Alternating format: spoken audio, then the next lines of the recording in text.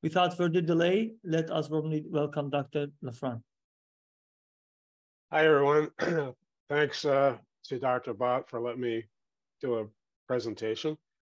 I'm going to talk about LGL leukemia and its intersection with bone marrow failure diseases. So if we go on to the next slide, I'll list my disclosures. Off-label use of some medications, and then a few scientific advisory boards. And on the next slide was the first description of LGL leukemia as a clonal disorder when I was a fellow at the Hutch. It's almost 40 years ago. The title is actually interesting. So we established the clonality based on cytogenetic clonality, but in the first patients we found neutropenia, thrombocytopenia, hemolytic anemia, all appearing to be autoimmune in basis.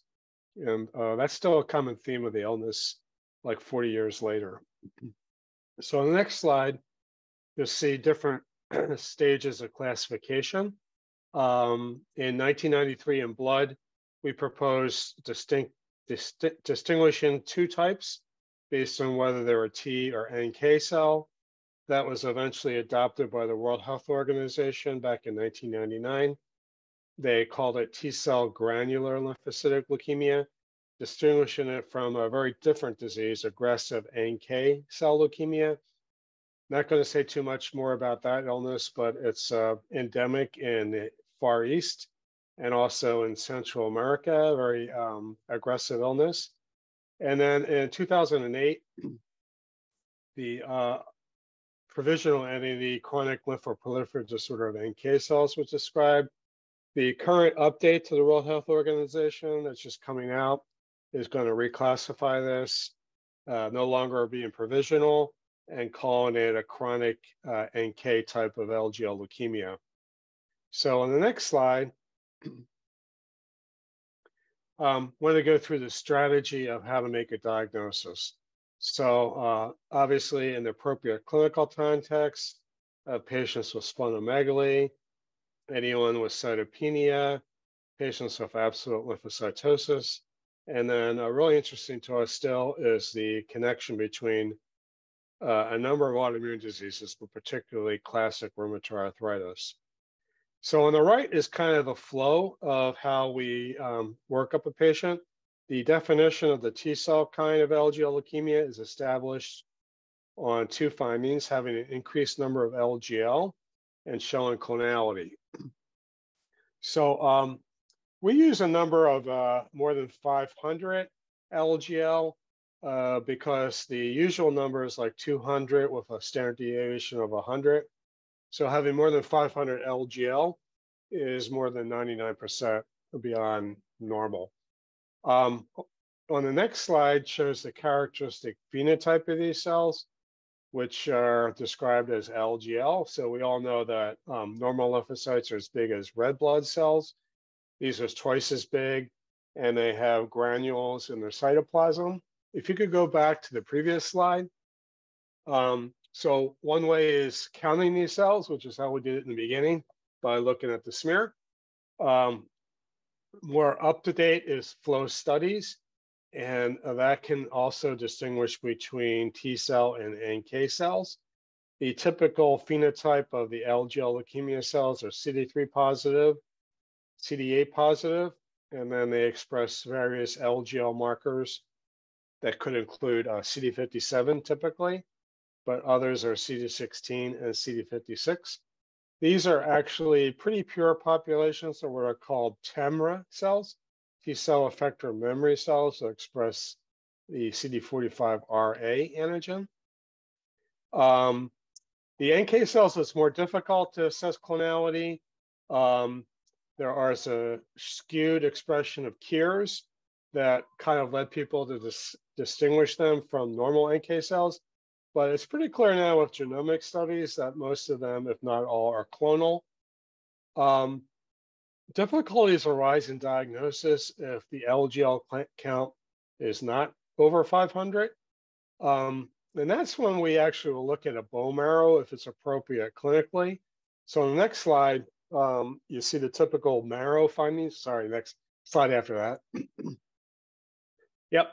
And so these are the characteristic histopathologic findings in LGL leukemia in the marrow. Similar findings are seen in the liver and the spleen. So on the left is a typical H&E staining. The arrowhead shows the lymphocytes that are hard to distinguish. But the classic findings are immunohistochemistry on the right. And if you stain cells with cytotoxic markers like CD8, perforin, granzyme, TIA1, shown by the arrowhead, these cells line up and form linear arrays, a term that was coined by Curtis Hansen and Mayo. And this is pathognomonic of LGL leukemia. They're lining up around the microvasculature of the marrow and the sinusoids. They also appear characteristically in the sinusoids of the liver and the red pulp of the spleen. So that's pretty typical of LGL leukemia. And on the next slide, shows the illnesses that are associated. So this does include classic rheumatoid arthritis, and then a number of cytopenias. Chronic neutropenia is probably the classic one. Adult onset cyclic neutropenia, which is extremely rare, but all those patients have LGL leukemia. One of the cases we're discussing today in a typical presentation is pure red cell aplasia. So the most common identified disease connected to PRCA is LGL. Other patients have hemolytic anemias. ITP can be seen. There's an interesting article in Blood in the last couple of weeks showing that patients of classic ITP have cytotoxic T cells that are TEMRA, that are killing platelets, just like, and these cells are just like LGL. And then there's a big overlap with marrow failures like aplastic anemia, PNH, and some patients with MDS. So on the next slide, there's a really nice summary of Neil Young's work in Blood this year, where they're looking at the what I would call the intersection of aplastic anemia with LGL leukemia. They're looking at murine immune-mediated marrow failure states. And basically, they conclude that the patients in animal models of aplastic anemia have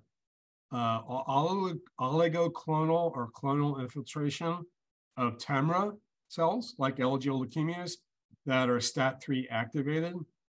And in this paper, because of the STAT3 activation, they used JAK inhibition and had a complete resolution of aplastic anemia.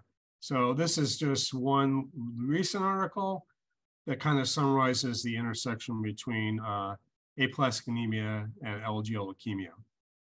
On the next slide, the clinical summary is that these patients with LGL leukemia are characterized by a clonal expansion of LGL that are increased in number.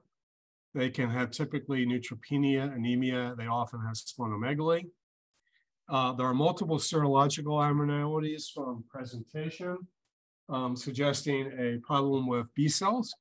And then there's this profound overlap with RA and so-called Felty syndrome. So we're going to transition next to some of the work we've done over many years in the lab to identify survival signals in LGL leukemia. This is a summary of a paper published more than 15 years ago. It was one of the first papers looking at network theory in human disease. And what the slide summarizes in red is all the nodes that are turned on abnormally, and green is turned off. So if you look back down at the lower end on the left, apoptosis is turned off. And this is the problem in LGL leukemia. There's profound dysregulation of apoptosis, and these cells are surviving a long time, they're not dying, and they're working as activated T cells. The two major nodes on the top that are turned on are IL-15 and PDGF. So IL-15 could be expected because that's a chronic growth factor for activated T cells. And in the introduction, it was noted that there's a focus in our lab over many years on sphingolipid metabolism, and that's actually shown on the right, where there's a number of nodes that are involved with metabolism of sphingolipids. On the next slide, we first described the problem of STAT3 being constitutively activated when I was at Moffitt in 2001. And we showed that it directly regulated MCL1. So STAT3 is activated, high levels of MCL1 cause the cells to be resistant to apoptosis. But with genomic studies over many years later, we know there's literally hundreds of genes in apoptotic pathways that are dysregulated. And on the next slide, published more than 10 years ago, this was an international collaboration with Satu Misjoki in Finland and my friend and colleague for a long time, Jarek Masajewski at the Cleveland Clinic. And we described for the first time that about a third of the patients had activating STAT3 mutations that cause STAT3 to be turned on. The next slide shows where these are located typically when we first described it. STAT3 on the left. So there are a number of mutations, but they're all in the dimerization domain that caused more ready dimerization and then led to 10 to 15 times upregulation of STAT3 transcriptome, which is already turned on the LGL leukemia cells compared to normal cells. On the right, because we found STAT3 mutated in only a third, we started looking at other STAT family members. So rarely, in about 2% of patients, we discovered this mutation in STAT5B, somatic, acquired, activating in the dimerization domain, just like STAT3. But it's linked to aggressive, very rare cases of LGL leukemia. This is the first time that STAT5 was linked to any human disease in terms of mutation. I would like to point out one of the mutations on the right here, N642H. We went on to show that this is a link to aggressive T-cell diseases, including T-cell PLL, but others have also defined it as fairly frequently occurring as a global rule in aggressive T-cell leukemias, including hepatosplenic T-cell lymphoma / leukemia, acute T-cell leukemia, and some cases of aggressive cutaneous T-cell lymphoma leukemia. So the next slide is an overview of a study we published in Blood probably 2 years ago now.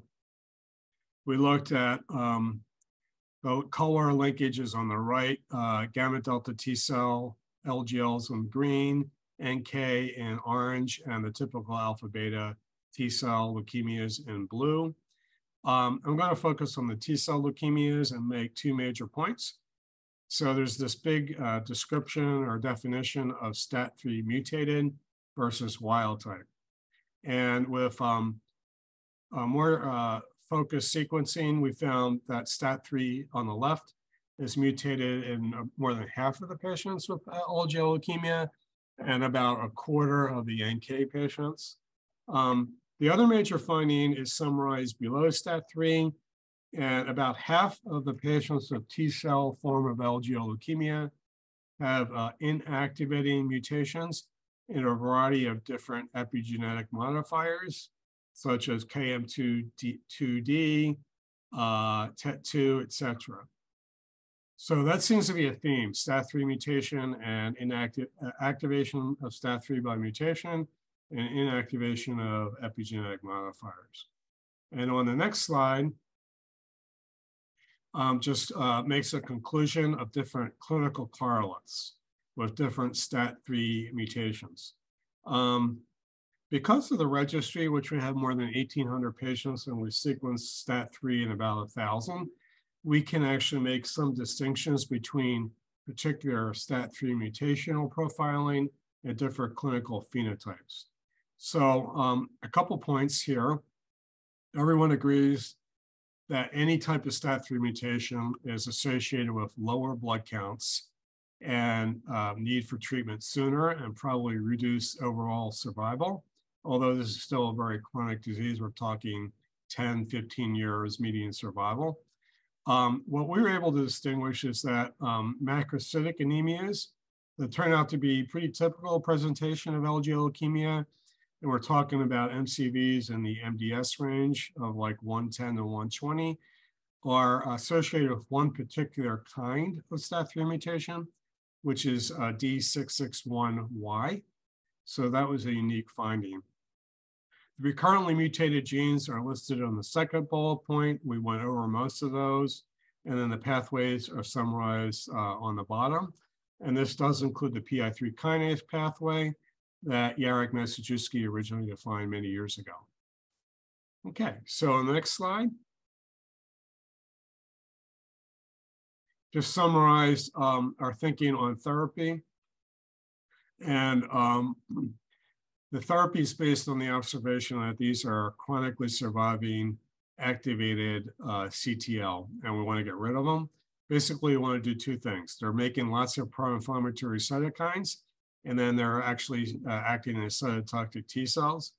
All the therapy that currently is conventionally utilized, which is single agent immunosuppressive therapies such as methotrexate, low-dose Cytoxan, and cyclosporin, all act initially by suppressing pro-inflammatory cytokines such as Fas ligand.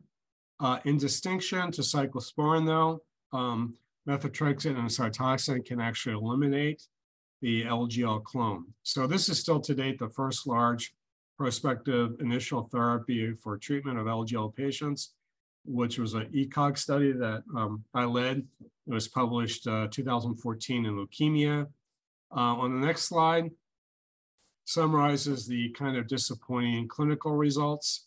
So the overall response rate was about 39 or 38%. In retrospective series, all single agent immunosuppressive therapies were around 50%. Kind of encouraging, though, was the design of the study was that if patients failed methotrexate, they went on to receive Cytoxan, and encouragingly, significant percent of those patients responded. One of the points of the leukemia article is that we studied a number of correlative studies to see if anything prior to treatment predicted clinical response to low-dose methotrexate. And the only thing that predicted a response of interest was STAT3 mutation, but it had to be STAT3Y640F, which is the most common STAT3 mutation and also the most activating. 8 of 8 patients, small number, but every patient with that mutation responded to therapy. We're submitted an abstract to SOHO where we're updating this. We sequenced 500 patients and correlated STAT mutation profiling, and this actually is validated. STAT3 mutation does predict response, but to methotrexate, but interestingly, only in patients who have anemia. So that's kind of a new twist on our data that is a correlation with our registry. The bottom line is that none of these treatments are curative, so new therapeutic strategies are needed. And we can go on and talk probably about our treatment, which is current recommendations. We summarized in Blood 2011, updated a few years ago. Really, they're the same as more than 10 years ago, so that's disappointing. But low-dose methotrexate, low-dose Cytoxan, or cyclosporin at the doses shown in this slide. We go on to the next slide, and we can move into the discussion for any questions and also talk about the 2 patients we have for presentation. Okay, great. Thank you, Dr. Loughran. So we have 2 cases to discuss today. So the first Dr. case is... Bhatt, do you want to summarize the case, or you want me to do that, or how do you want to? No, I will read this slide. Okay, so this is a 65-year-old Caucasian male. He initially presented back in 2009 with anemia and unknown absolute lymphocytosis. He did not have any autoimmune disease other than ulcerative colitis with no active symptoms at that time. His initial biopsy done, I believe, at UPenn, erythroid hyperplasia, suspected to be related to autoimmune hemolytic process. He had this splenectomy, and they found, excuse me, infiltration of LGL cells, and he had the diagnosis of LGL leukemia. Flow also suggested with a CD3 positivity, CD8 positive cells with CD57 positive cells. So he did have the TCR, the T cell rearrangement PCR, gamma rearrangement, and it was positive in gamma. So he had the diagnosis of LGL pure cell aplasia. So initially he started with methotrexate, but he was discontinued because of the LFT abnormalities.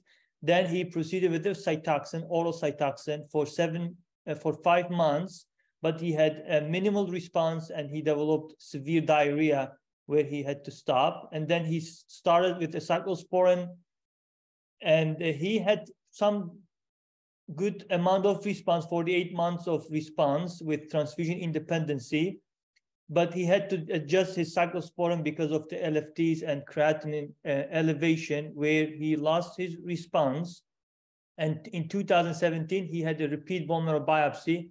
It also showed positive CD57 cells, and his cytogenetics was normal, and he had a negative STAT3 mutation. So he again restarted the methotrexate. He did not have any response. In 2019, he switched to Cytoxan oral, no response, and then he proceeded with the BNZ1 trial, IL-15 trial, that was at University of Virginia. He had received 17 weeks, and he did not have any response. So he kept not responding in any immunosuppressive agent. Because of this AKI problem, he switched to Prograf. He did not have any response. Sirolimus tried, and then in addition to that. Sorry. Okay. Yeah, let me just discuss these cases, and then you guys can write any questions in chat. Okay, so so obviously there are increased cytotoxic T cells and clonality, and you guys made a diagnosis of LGL PCRA, which sounds very reasonable. Methotrexate didn't work. Cytoxan wasn't tolerated. Cyclosporin worked for a while. Switched back and actually participated in the BNZ1 trial that we participated in. That's kind of interesting. BNZ1 is a peptide that blocked IL-2, IL-15 receptor common gamma chain signaling. We published in Leukemia, and that was one of my conflicts of interest. We published in Leukemia with Dr. Wellman that this was an effective medication in LGL cells in vitro and in animal models of ATL.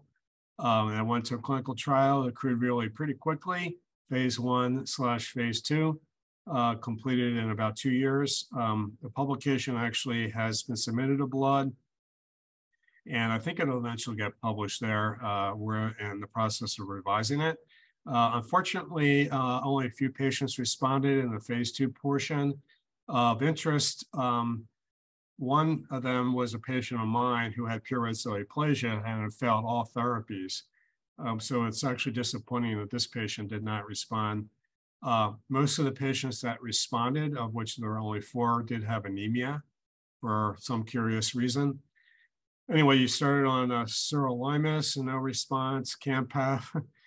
So you've tried a lot of medications here. Campath, one comment, this comes from the NIH, actually Neil Young's group, where they treated, I think it was 28 patients, published on Lancet Hematology right around 2014. Almost all those patients were refractory to therapy for LGL.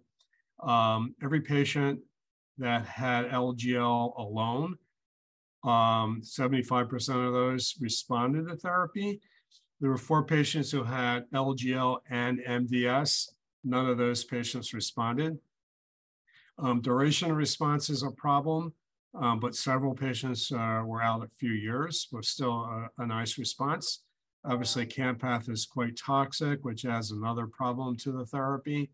But my bottom line here is that a typical LGL patient that fails the usual 3 therapeutics, I do use Campath. In this particular patient, because of the history of PRCA, and actually one question I would have was a repeat bone marrow done recently, just to make sure it hasn't, oh, okay, sorry. Yeah, great. So recent workup, still PRCA. Okay, that's good. So no transition to aplastic anemia, for example. I guess it's kind of interesting that the TCR gamma now is negative. That doesn't really make too much sense. Okay. So I would probably, so if you look at the, long-standing history of therapy PRCA, there's really two major articles from the 1980s. One was from University of Washington, led by Jan Apkowitz. The other one was from the Mayo Clinic. Basically, about a quarter of those patients had definite LGL leukemia, and they weren't really worked up comprehensively for that. So the connection to LGL leukemia and PRCA is strong. It was probably even higher than 25%, point number one. Point number two is that typically you have to go through a number of immunosuppressive therapies before something finally works. What hasn't been tried in this patient is ATG. And I would probably try ATG. And because cyclosporin worked for a little while, if it could still be tolerated, I'm looking to see what the renal function is, creatinine 1.7, that would be kind of tricky then. I would probably try ATG though. In China, for example, they've used fludarabine as a single agent and have reported actually remarkable success. That could be another possibility. And so I see your next slide has some questions that we're probably talking about. Yeah, okay, so let's talk about them. How do you determine gene rearrangement? Okay, so yeah, the first description was clonal cytogenetics, but that was luckily for me, the first 2 or 3 patients that we saw had a clonal cytogenetic abnormality. But after that, the next 20 patients were totally normal. That was around the time the T-cell receptor was being sequenced. So that is a typical conventional use now. PCR is probably as accurate as other blotting, so I don't think that's important in terms of most people use PCR now. There are 2 main probes, gamma, TCR gamma and TCR beta. TCR gamma is a marker of clonality. It actually doesn't necessarily discriminate between T and NK cells or other heme malignancies. TCR beta is more specific, but I just usually go with TCR gamma. Is it important to demonstrate clonality? That is the definition of the disease. But obviously this patient's had classic LGL in the past. It's curious that the clone isn't identified now. I really can't explain that. It's usually pretty sensitive. There's another monoclonal antibody. It's TC beta 1, I think it's called, or TB, forget the name, but it actually uses the common gamma chain, common TCR beta chain, common TCR beta common chain number 1, that can be used as a screen. And if it's clonal, all the cells express that receptor. If it's negative, it's a presumptive evidence of clonality, because if it's normal, there should be a mixture of both of those.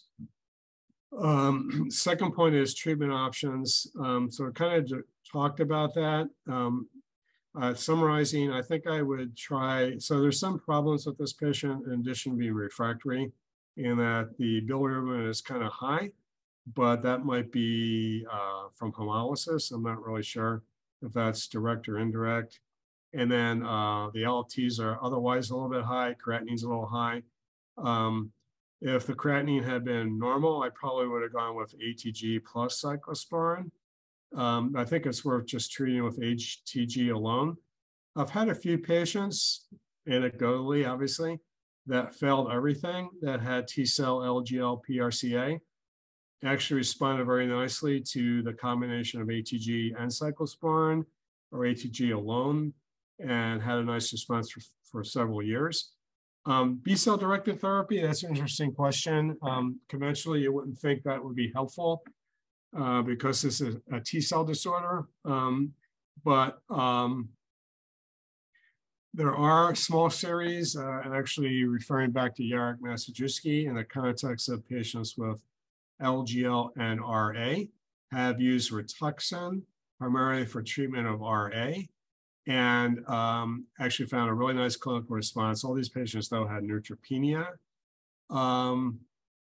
Rituxan probably could be given if there's an autoimmune hemolytic component to the LGL, but you wouldn't predict that it would be helpful in the majority of cases. There are some newer therapies available in terms of antibodies. Those were some of my conflicts. Tough to say whether this patient would be eligible or not, but there are new phase 1 clinical trials going on right now. One is exploring STAT3 inhibition. So Chimera Therapeutics has a STAT3 degrader that's now in clinical trials at a couple places, including UVA. And then there's also 2 companies working really interestingly, I think, on LGL specific antibodies that deplete LGL. And these are made by Dren Bio. That the trial is at UVA.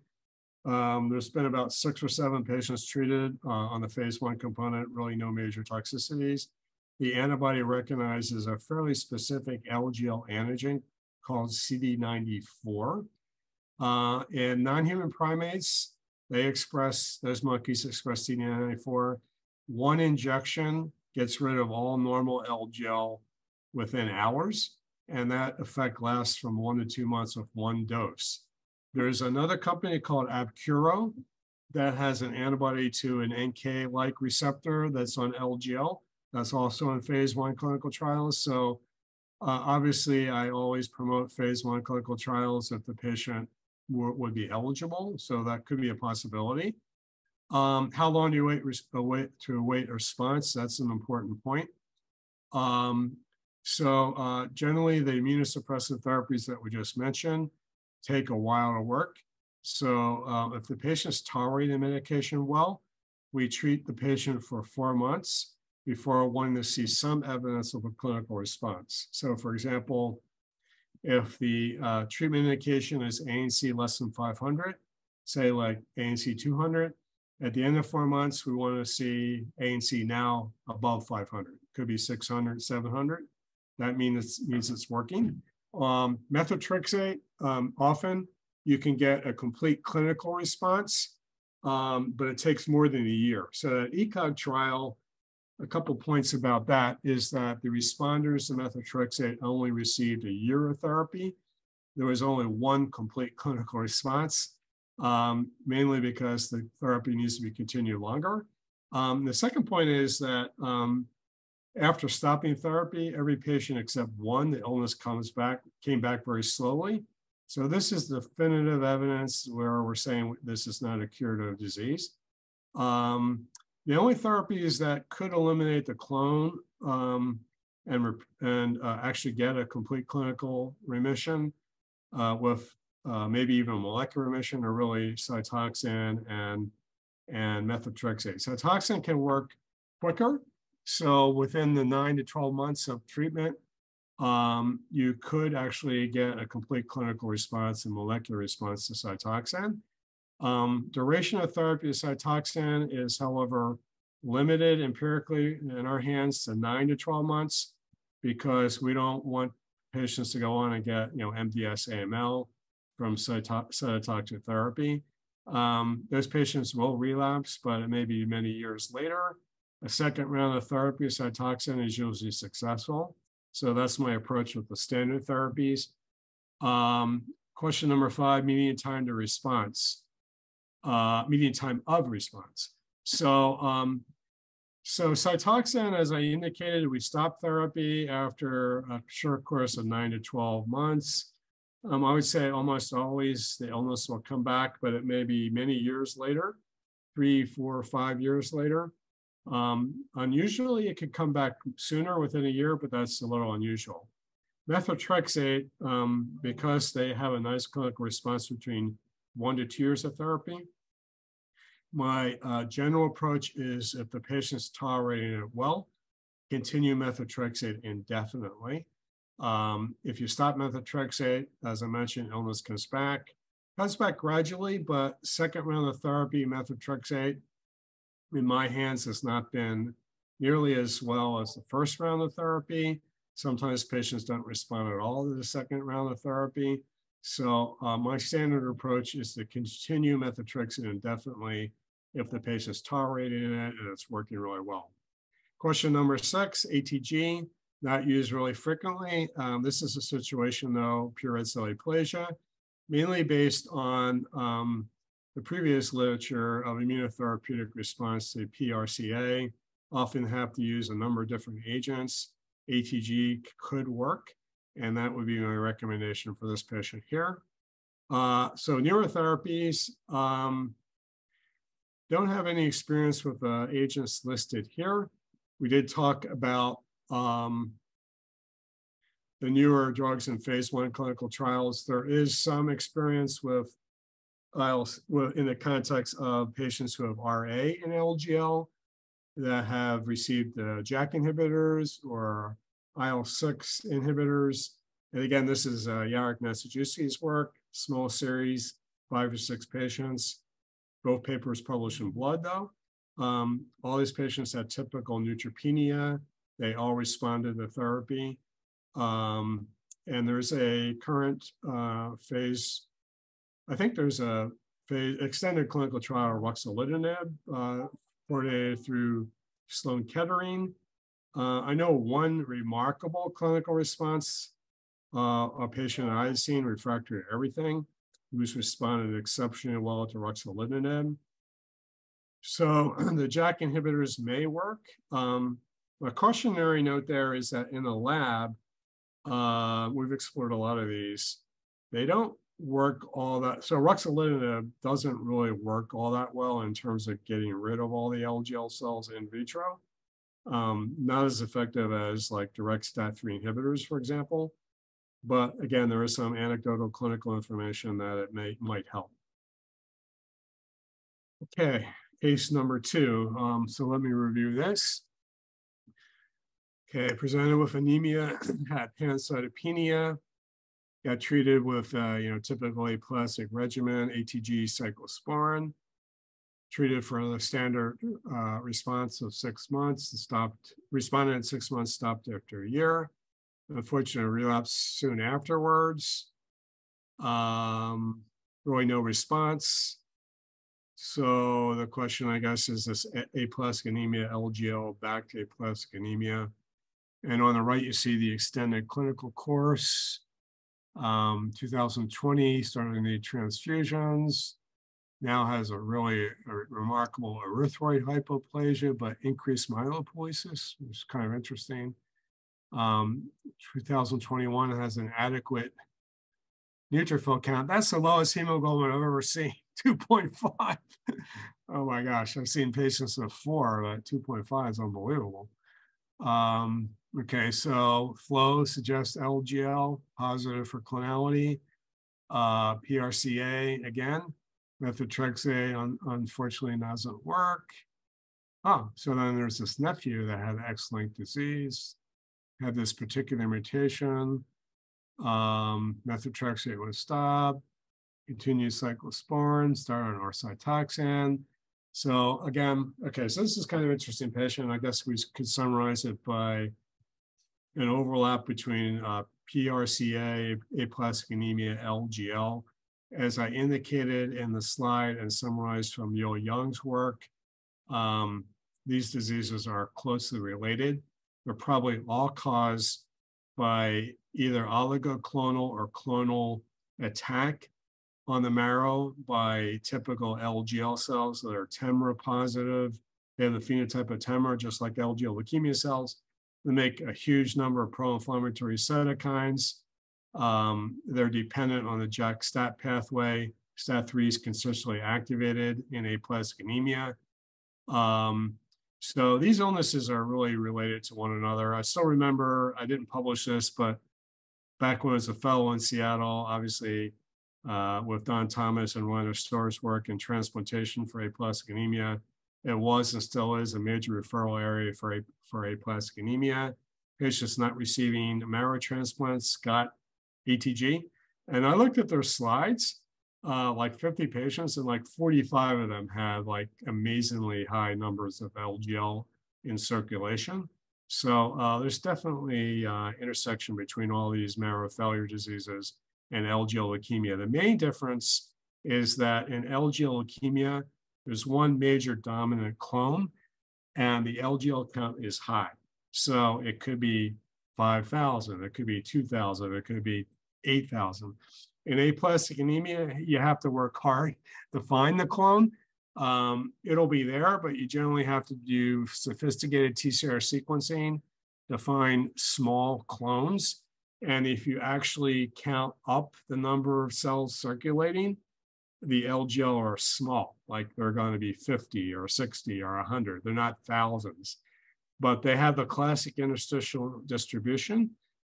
So it's a matter of quantity, but with LGL having a huge amount of LGL cells with dominant clone, these other conditions have smaller clones. The LGL number is not as prominent, but they're still pathologically active and killing off marrow precursors. So let's go on again, recent workup. So hypercellular marrow, so now it looks like aplastic anemia now. But with loss of P53, which is concerning. Flow, somewhat similar to LGL. Okay, so here's this TRBC1 I was talking about. It had the right terminology, but doesn't appear to be clonal based on that. And the TCR was negative, and the viral illness is negative. Retic count extremely low, creatinine borderline high. Other studies, fairly unremarkable other than the blood counts. Okay, so questions, yeah, clonality. So we talked about this. So just to reemphasize, the diagnosis of LGL leukemia is one dominant clone, easily detected by conventional TCR analysis, usually done by PCR. That's the strict diagnosis of LGL leukemia, in addition to increased numbers of LGL. For aplastic anemia, but also let me tell you that if you look at and do sophisticated TCR sequencing or do V-beta analysis by TCR phenotyping, you will definitely find one dominant clone in patients with LGL, but you often find other smaller clones. And over time, this is a paper where, again, collaborated with Jarek Massajuski, there's a clonal shift. So as you follow patients for a long time with LGL leukemia, the initial clone will shift to a lower quantity. It's still present, but then there'll be emergence of a more dominant clone over time. To me, that suggests that this is really an antigen, further evidence that this is an antigen-driven disease, and that maybe there's different epitopes being presented over time that results in different clonal populations being more or less dominant over time. Yeah, but in aplastic anemia, I think it's more an academic exercise. I think there's definitely a tight pathologic connection. To find clonality, though, you have to do sophisticated sequencing, so you may not find it by just regular TCR sequencing. Do you see hyperplastic marrows in LGL patients? So there's a spectrum of marrow findings. In a patient with neutropenia, the classic presentation is fairly hypercellular marrow with so-called maturation arrest, where there's peripheral destruction of neutrophils, leading to no late neutrophil precursors in the marrow. There are different degrees of LGL infiltration in the marrow in terms of quantity. There are patients who have hypoplastic marrows, again, potential overlap of aplastic anemia. There's generally no correlation between the clinical parameters of low blood counts and the degree of LGL infiltration. I don't know of any connection to this SH2D1 mutation. There are some other inherited mutations like GATA2 and also a recently described mutation in a toll-like receptor from the work at Ohio State, where these are X-linked, so seen only in young males, presenting almost from birth with congenital neutropenia primarily, but also can be pancytopenia. Oftentimes they have very similar features to LGL leukemia, including like lymphoproliferation, autoimmune characteristics like autoimmune hemolytic anemias, splenomegaly, LGL-like cells. Sometimes they actually have LGL leukemia by all clinical definition. So this is an important point in a young male with any kind of bone marrow failure disease that should definitely be worked up for congenital causes, with more recent one being a toll-like receptor mutation, toll-like receptor number 8. Treatment options for this case, I think I would go back and treat this patient like aplastic anemia, but add the more current therapy, but it's more than 10 years ago, again pioneered by Neil Young, of adding ATG cyclosporin, but adding a platelet agonist to that regimen. Yeah, so I would definitely consider the patient for a clinical trial. However, the trials, as you all know, has specific inclusion and exclusion criteria. The clinical trials I mentioned for LGL leukemia, this particular patient, and maybe even the first patient, without evidence of a documented clone in the blood and a definite LGL increased number in the blood, would not be eligible for the trials as they're currently written. And then the last question about transplantation is interesting. And obviously there's not much data there. There are a handful of patients with LGL that have gone on to have a transplant. The biggest retrospective series was published in Blood. No, not Blood. It was by Thierry Lamy and his colleagues. I think it actually was probably in Leukemia. Where they looked back at about 15 patients that had transplants for LGL leukemia, included a mixture of patients who even had auto transplants. And you can't really learn much from a series of 10 or 15 patients. We all know that transplantations have their own morbidity and mortality. I will say that these patients who have an LGL-related illness and have these inherited congenital diseases, the transplants are curative for those patients, and they tend to be really young, so they do well with a transplant.